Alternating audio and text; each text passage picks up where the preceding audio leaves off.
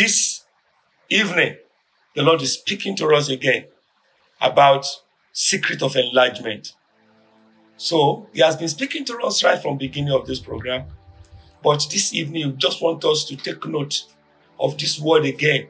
Take note of a particular, a secret, a critical information. Secret.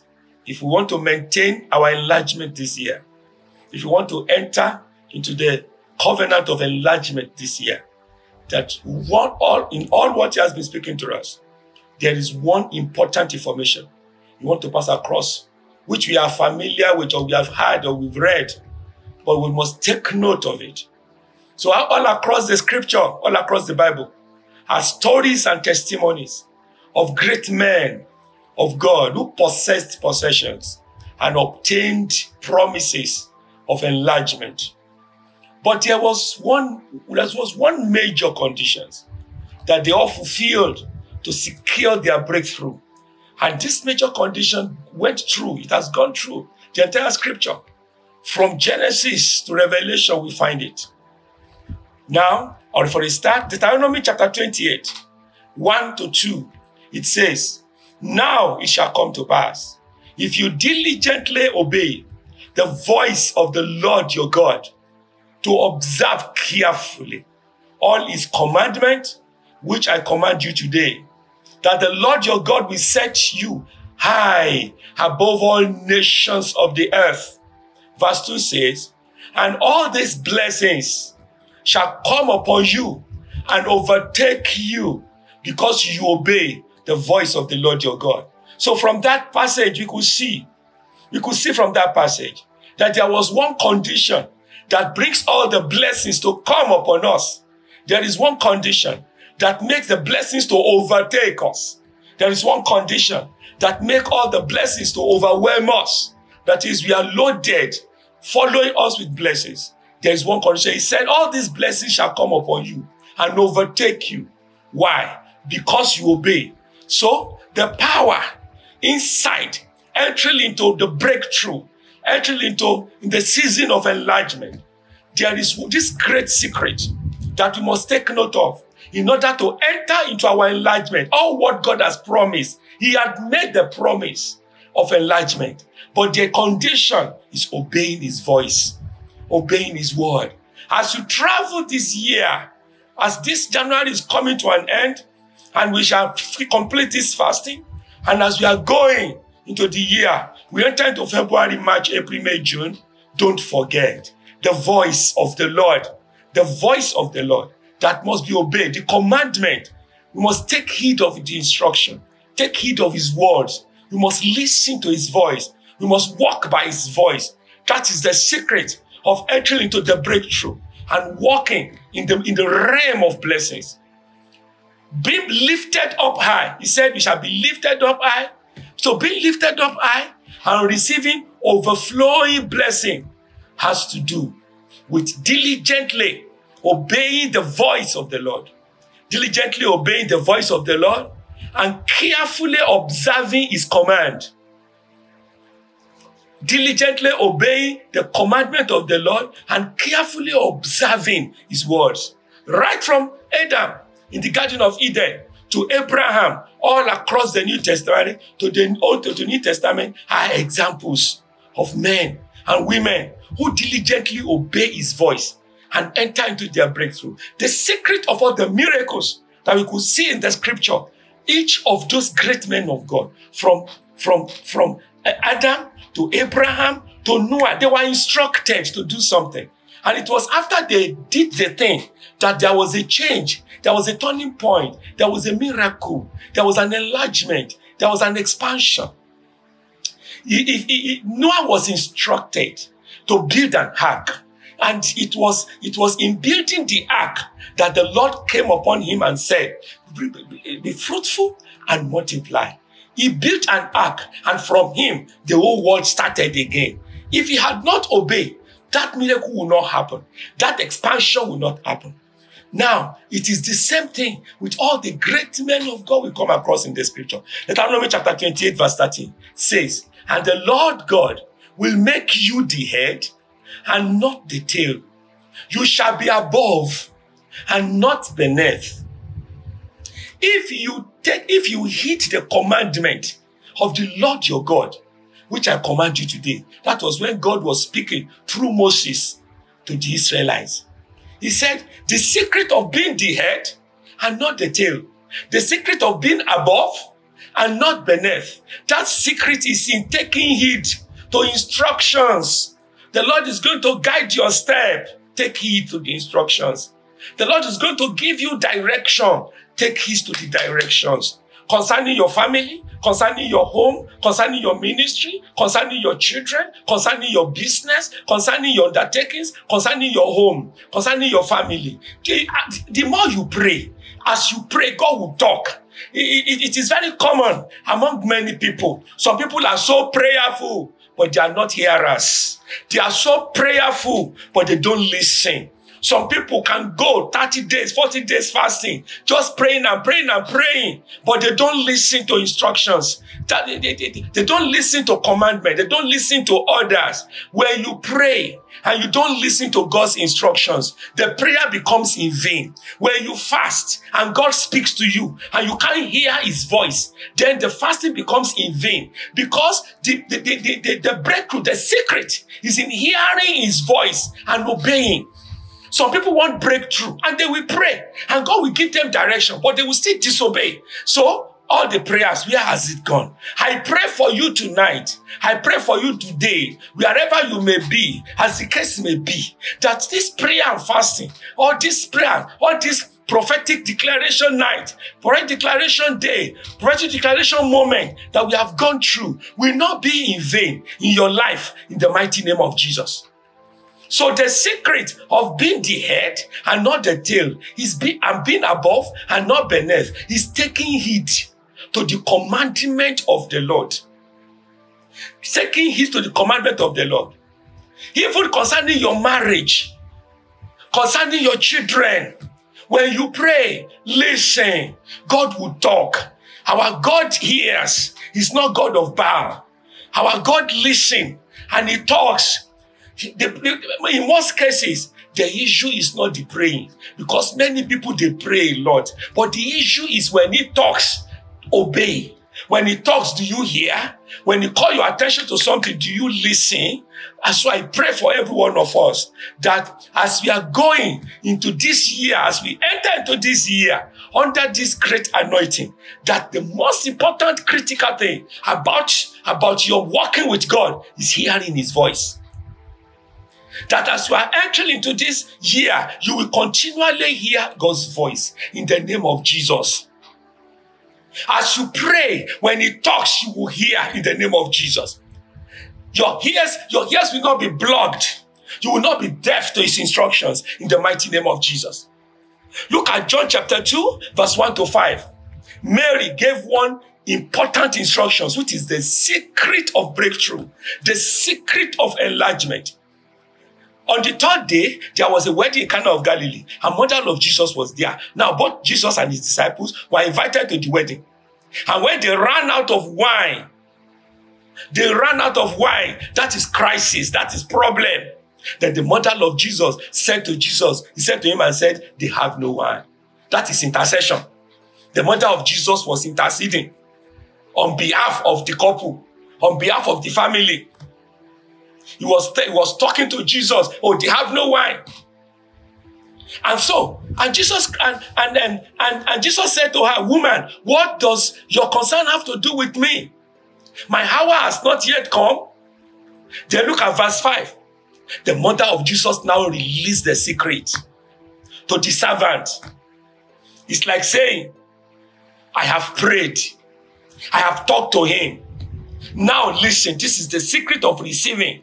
When you pray, this is the secret of receiving. Whatever he says to you, do it. And the woman left them. The woman released the secret of harvesting, the secret of enlargement, the secret of expansion. Whatever he says, after you've prayed, after you have consulted Jesus, after you have asked him, in all your intercession, you have prayed, you have fasted, then he will talk because Jesus talked. The moment Mary spoke, Jesus said, what do I have to do with you? What do you want me to do with you? And Mary now said, whatever he says to you, do it. That is the secret. That is the secret. So the word is coming unto you today. My brothers, my sister, you have prayed. Midnight you pray. In the afternoon you pray. During the day you pray. Thank God for your prayer. Now it becomes hearing. The remaining thing now is to hear what has God said. Because he will speak. When you commit things into his hand, he will talk. May God give us hearing ears. May God help us to hear his voice. When you have prayed and God now gives you the answer, may you hear. When you have prayed and God gives you solution, may you hear. When you have prayed and God spoke back and give you divine direction, may you hear. In the mighty name of Jesus. Luke chapter 5, verse 4 to 7. It's another secret. We saw the same secret again. We saw the same thing again from Luke chapter 5, verse 4 to 7. When Jesus Christ entered into the boat of Peter, and he spoke, and he told Peter that Peter should launch his net. That is verse 4. When they stopped speaking, look at this. Peter gave his boat to Jesus, and Jesus used his boat and ministered and preached from his boat. And then Jesus now spoke to Peter. Jesus wanted to answer Peter's prayer. Jesus wanted to answer the prayer of Peter and bless him. Jesus said, launch out into the deep and let down your net for a catch. But Simon Peter now said unto him, I said, Master, we have toiled all night and we caught nothing. Now look at the word of Peter. He said, nevertheless, at your word, I will let down the net. That is, notwithstanding whatever happens, I will let down the net. Nevertheless, at your word, even though all situations look contrary, even though we have fished here before there is no fish, even though we have labored all night and there is nothing, because you say so, at your word, I am going to obey your voice. And the Bible says, and Peter cast the net. And when they had done this, they caught a great number of fish, and their net was breaking. That is not the end of the news. Verse 7 says, and they called their partners in the other boat, and they came and filled both boats. They became channel of blessing to other boats. It is not only their boat that was filled. They become a blessing to the other boat. And both boats was sinking. The two boats were filled up with fishes. How? Why? Jesus spoke, and they heard, and they listened, and they obeyed. And then there was miracle. Are you praying for enlargement, my brother? You have prayed for enlargement, my sister. God answers prayer. He said, call unto me, and I will answer you, and I will show you great and mighty things which thou knowest not. But when you call upon him, and he answer you, may you hear. When you call upon him, and he answers you, may you listen. When you call upon him, and he answers you, and give you instructions, may you obey. So praying is one thing. Asking God is one thing.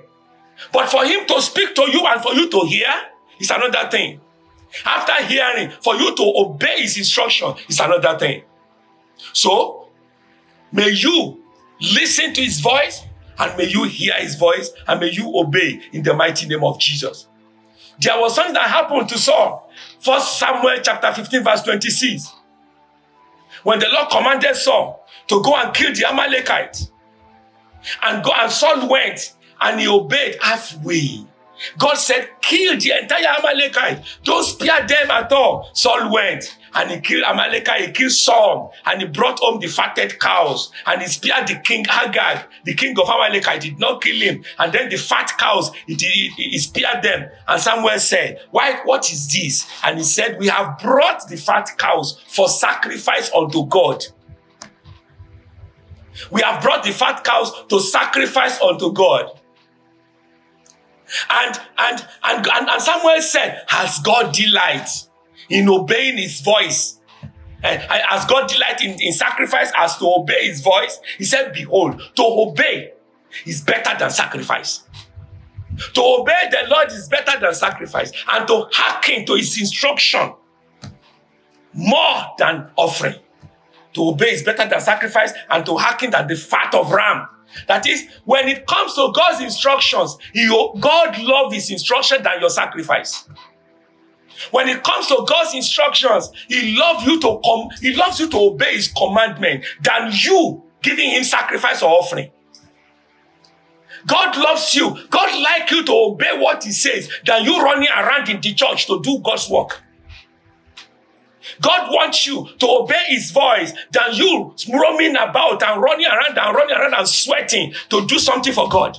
He wants you to obey his voice for, because it is inside the obedience that the enlargement lies. It is when you obey that there's going to be expansion. When he commands you, it's a secret. It is showing you secret of expansion. He's showing you the way to improve. He's showing you the way to progress. He's showing you the way to expand and increase and enlarge. But when you don't obey, then the enlargement is not in your path. So, 1 Samuel chapter 15 and 26, Samuel now said to Saul, when Saul was begging him, please return, I have disobeyed the Lord, now return. Then Samuel said, I will not return with you. For you have rejected the voice, the word of the Lord. And the Lord has rejected you from being king over Israel. What a pity. It was God who installed Saul. And it was God who spoke as I rejected him. Why? Because he has not obeyed the voice of the Lord his God. So one could lose his position for not heeding the voice of the Lord. One could lose his calling. One could lose his vision. One could lose his blessing for not obeying the voice of the Lord. But for every one of us tonight, I pray for everyone. I pray for you. The hearing ears you will have in the name of Jesus. Everything God tells you, you will hear. You will listen. And the spirit to obey shall come upon your life in the mighty name of Jesus. We have prayed. We are fasting concerning enlargement, of course. God has heard. As we enter into February, we shall begin to experience massive expansion. We shall begin to experience great enlargement. There shall be massive testimonies from everyone that is taking part in this exercise. Your life can never remain the same again because you have entered into covenant with God. There shall be miracles in your family, miracles among your children. There shall be miracles in your ministry. There shall be open heaven. There shall be unspeakable, unbreakable protection. There shall be astonishing increase coming upon your life as we enter into this year, and we are going in the journey of this year. You are entering into massive astonishing miracles and wonders. But please, whenever God is giving instruction, let us listen. When he asks you, sit down, may you hear and you will not stand up. When he asks you to rise up, may you listen and you will not sit down. When he asks you to keep moving, may you listen and you will not stop talking and you will not stop walking and you will not sit down. You will do exactly what he says. Jesus Christ told Peter, follow me. I will make you fishers of men. In following him is in you becoming what he wants you to become. In the mighty name of Jesus, every one of us, we shall experience astonishing increase this year. We shall experience incredible enlargement this year. In the mighty name of Jesus. And whenever God speaks, we shall hear. Whenever he gives instruction, we shall understand and we shall obey his voice. In the mighty name of Jesus. Amen. God bless you.